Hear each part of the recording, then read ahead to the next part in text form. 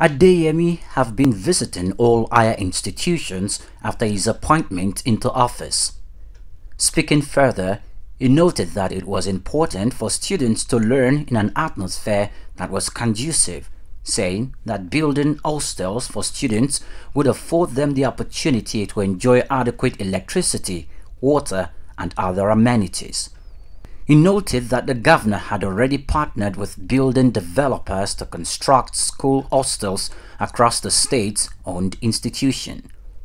The special assistant explained that the Nigerian students remain partners in progress in the overall development of the state, called on the students to shun cultism and face their studies, saying that Governor Abiodun had zero tolerance for indecency and other social vices. In our local, we don't have school hostel one, and in our localities where we stay, there is no water supply, and even the water there is even very dirty.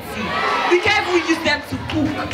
So once the leaders to do something about it, then that as part of the strategies designed by this administration to make life more easy for you on campus, the state government has partnered with some private developers to build hostels across our tertiary institutions in Ogun State.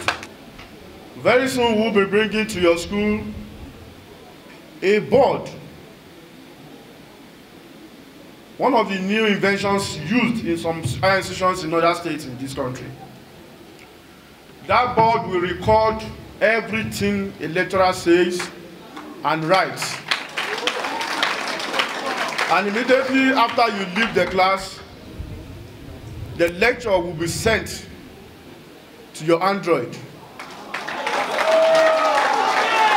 On his part, Rector of the institution, Isaiah Oyeyinka, commended the governor for his support so far since assumption of office. Oyeyinka noted that he had been able to upgrade equipment and infrastructure within the school premises, saying that the institution remained the most friendly institution in the state. Facilities, I'm not able to mention all the things we are doing, but we have also tried to make this place a center of excellence in mechanical engineering.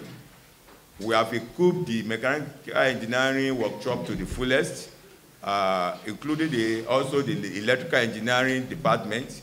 We had a great commendation from the National Board for Technical Education the last time they visited in December. All the equipment and the workshop we set up to contain those equipment.